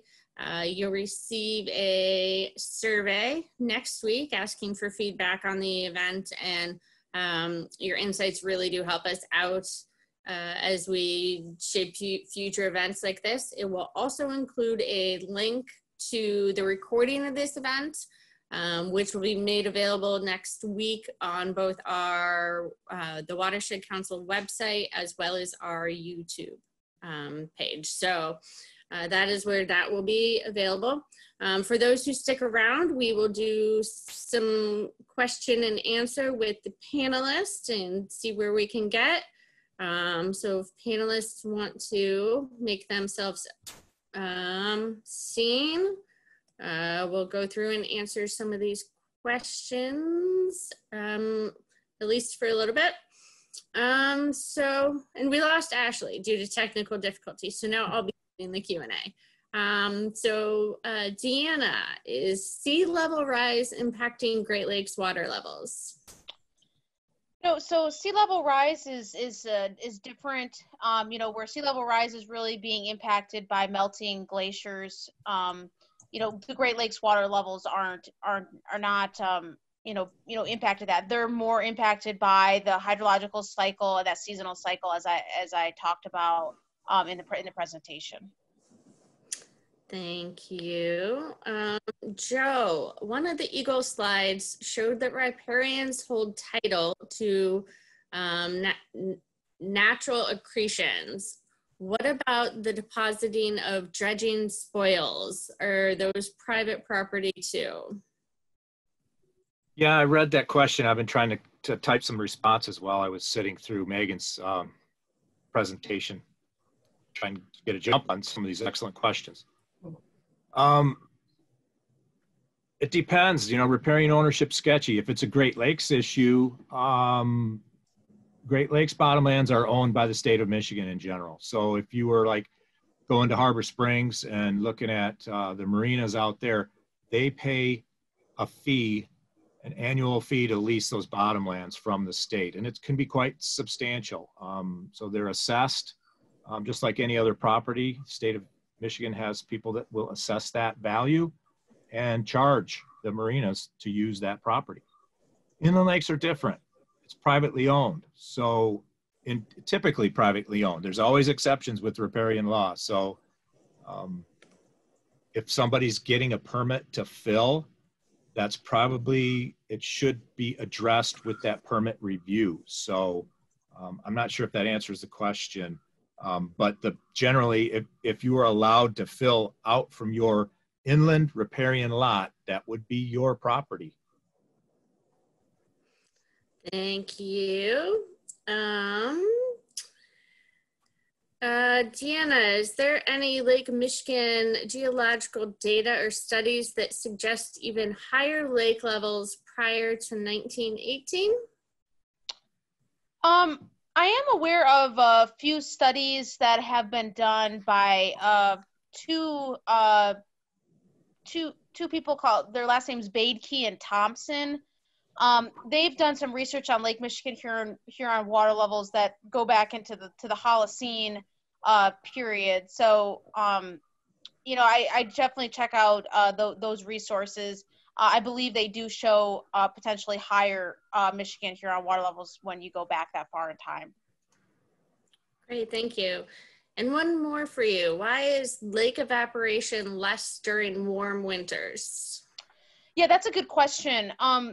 So what really ignites evaporation is really having the warm surface water. So the surface water being warm and cold air moving over that surface water is really what induces evaporation. So when you have a warmer than normal winter, like we saw in December and January, you have warmer air over the region, which now your temperature difference between the air and the lake surface is much smaller. So you get decreased evaporation during that time. And that's what we saw this winter with that warmer than normal. So it's a little bit counterintuitive than maybe what most people think. It's really the warm surface water and that cold air moving over the region, which really ignites evaporation. Great, thank you. There's a question that says, who prepares bioengineering landscape plans and assures their adequacy to prevent erosion? That would be a landscape architect. Typically, the Mitt Watershed Council has a landscape architect on staff, so you can contact our office if you're interested in having a bioengineering plan done. We can also, if you're not in Northern Michigan, we can also probably recommend some other contractors that would do it. So contact our office. Joe, what is the average time for a permit to be approved? Yeah, so it depends. I think our turnaround time's pretty quick right now, depending on what you're talking about. If it's you know, emergency permitting, if you've got a house that's fallen into Lake Michigan, we have been turning permits over pretty quickly. You know, if you talk to us before you do any work, get in the My Water system with photographs and a description of what you're going to do, at least a bare bones application, we can authorize a project and issue a public notice on that the same day. So I would say a couple of few days, 3 or 4 days, maybe 5 days, depending on the urgency of the situation. But the average time for permits are probably between, right now, I'd say 90 days. They're getting pretty long because, you know, on an average permit, if you're coming to us with a small wetland fill, that's not going to be prioritized because we're dealing with high water urgent situations. And so you might get a little bit of a less robust treatment, but I would say 90 days. That's sort of my seat of the pants assessment as a district supervisor. Thank you. Megan, do Great Lakes inhabited islands get any special treatment as far as emergency declarations go? Nope, you have to meet the criteria no matter where you are. So the flooding issues that can be managed might be able to be managed one way. But otherwise, no, the process is the process. There usually isn't any special exemptions outside of that. It would have to be created within the legislature. Thank you. Deanna, what impact, if any, is climate change having on Great Lakes water levels? Yeah, that's a good question. So, as far as climate change goes, you know, it's a very hard it's very hard to attribute climate change to water level changes. You know, we know in these recent years, the very wet pattern we've seen in the Great Lakes region has really helped to transition that water levels from, you know, fairly low water period to a high water period, especially these very recent few years of very wet weather we've seen. But, you know, it wasn't, again, I would like to point out that, you know, it wasn't too long ago, you know, 7 years ago, we're answering the same questions, but in relation to low water. And really there's a lot of meteorological variables that impact water levels. You know, I've mentioned precipitation, evaporation, runoff. You've got, you know, ice cover, air temperature is impacting, you know, and water temperature. And how those all are going to change over time is a very difficult task, and it's very uncertain. And so it makes then that knowing that impact to water levels even more difficult. So it's very hard to, you know, to attribute water level change to climate change. But like I said, we do know that the current situation we are in is due to this wet pattern we've seen. Great, thank you.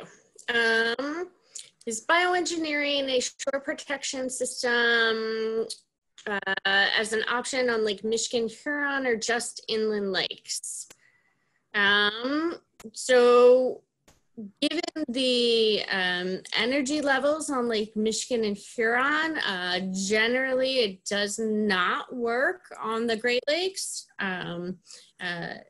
Even though we do have measures for high energy lakes, we generally recommend those practices on the inland lakes. And the method that we're recommending as far as the preferred shoreline protection method for the Great Lakes is moving your home back if possible. And then let's see, if a neighbor starts to put in a seawall or other barrier, how can one find out if it's permissible? Joe, do you want to take that, or would you like me to? Can you repeat the question? If a neighbor starts to put in a seawall or other barrier, how can one find out if it's permissible? Right, so you can look it up in My Waters. You could look up the location with an address or with the environmental mapper. You could call the district office where the site's located and inquire. The Water Resource Division Secretary could answer that question for you, usually. You could look up, there's a lot of different ways. You could look up the Land and Water permit staff, the field staff map for that county, and call them and ask them. They might You know, they're typically the individuals that would have issued a permit for that. You know, when I get these sorts of questions, people complaining or concerned about work, I go back to a sort of, I call it a cowboy way of thinking. Like if you were out in the Wild West and you didn't have a database to look at, what would you do? You'd have to go talk to them. And you should be nice to your neighbors anyways. So go ask your neighbor, talk to them. You know, before you call the regulatory agency that's stressed out and overwhelmed with work, talk to your neighbor. If they don't have a permit and they're working, then call us. But be nice to them. Take a basket of cookies over to them and ask them, hey, are you to get the right permits? That'd be my suggestion. Thanks, Joe. One more for you. Does the permitting process apply for modifying structures on lake bottom for seasonal docks and boat lifts if they're installed in the spring and removed in early fall? So they're saying there's some type of anchoring device on the bottom or something. It's permanent seasonal structures. Yeah, seasonal Permanent docks structure. and boat lifts. Right. Sorry. So permanent structures need a permit.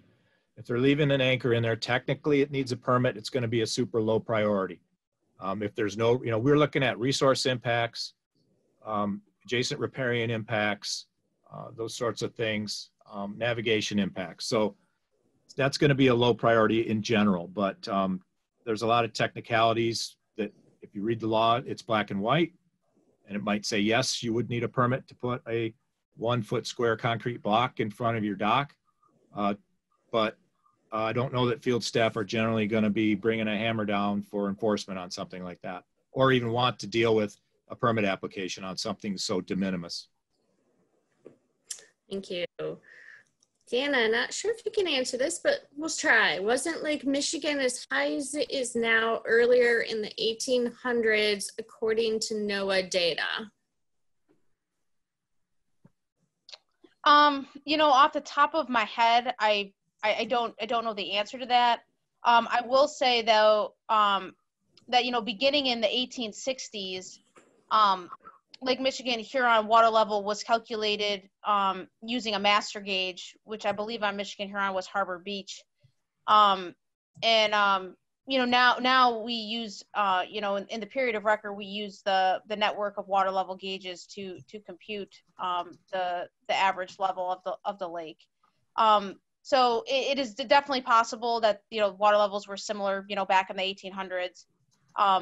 But yeah, off the top of my head, I'm not 100%. Thank you.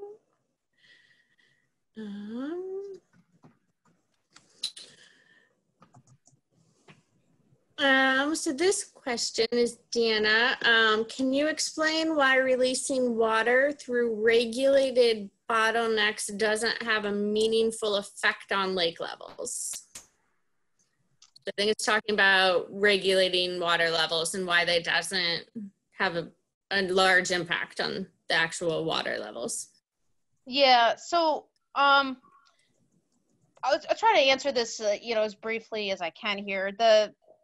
You know, the regulation plans, you know, especially those are in place, you know, at the, you know, as I mentioned, you know, out of Lake Superior through the St. Mary's River and out of Lake Ontario. You know, there's a lot of study that goes into those plans, you know, that the IJC does to, you know, understand the impacts, you know, especially for like Lake Superior, you know, the impacts of the Lake Superior watershed and in the Lake Michigan Huron watershed. You know, how it affects ecosystems, hydropower, navigation, all of these things go into, you know, determining, you know, what the plan will be and then what that outflow will be. And, you know, so it's a regulation of outflow is what I want to make my point as it's not those plans aren't in place to regulate lake level. They're there to help distribute the outflow, you know, allocate flow to the power plants that are there, and to, you know, to help, you know, it does, you know, it does take into look into account what the lake levels are on those lakes, you know, Lake Superior, Michigan, Huron, Ontario. It does look at that. It does take that into account. Obviously, you know, if there can be some benefit to, you know, to that flow, But they're, they don't have, with the amount of flow that can leave Lake Superior and the amount of flow that can leave Lake Ontario, it's not enough to, to result in large lake level changes. But I mean, really, like I said in the presentation, the primary driver of those water levels is Mother Nature and weather. And right now we've been in a persistent wet pattern, and the lake levels are high, outflows are high because we have a lot of water in the system right now. Great, thank you. So question is, how do we best evaluate the best measures for erosion control on our Lake Michigan property? Our contractor has permit started and recommends large stone riprap, which might be extreme. The neighbors on either side have had sandbags covered with sand there since the 80s. So the recommendation I would have is, one, if you're in the service area of the Watershed Council, you can always reach out to us and we'll be willing to talk to you about your specific property and what we would recommend based upon your site conditions. You can also reach out to Eagle and the field staff, and hopefully they can provide you recommendations based upon the site conditions.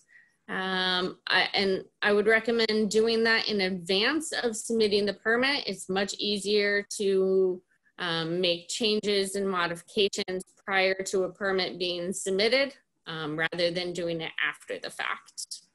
Joe, or anything to add to that? No, I think that sounds good. Okay, great. I got to run. I got to get on a call at 1 o'clock. Okay, yep, and I was just gonna say at this point, we went a half an hour over, which I thank all of our panelists for doing. So I think we're gonna close it out, and I apologize to everyone if we did not get to your question. But again, we went over as it was. As I close out, I would like to leave you with some resources that might be useful for you. In addition, I'll mention that the Watershed Council is developing fact sheets and we'll be updating our website shortly, so keep an eye out for those. Again, I'd like to give a special thanks to all of our presenters, as well as the Charlevoix County Community Foundation and the Petoskey Harbor Springs Area Community Foundation for making today's webinar possible. As I previously mentioned, next week you'll be receiving a survey via email. Again, your insights and feedback are extremely helpful to help us improve these type of events for next time. And again, on behalf of the Watershed Council, thank you for joining us today. I hope you found this information very valuable. And you can always reach out to myself or anyone at the Watershed Council for more information or to get some of your other questions answered. And with that, I wish you all to have a great day, and please stay healthy and stay safe.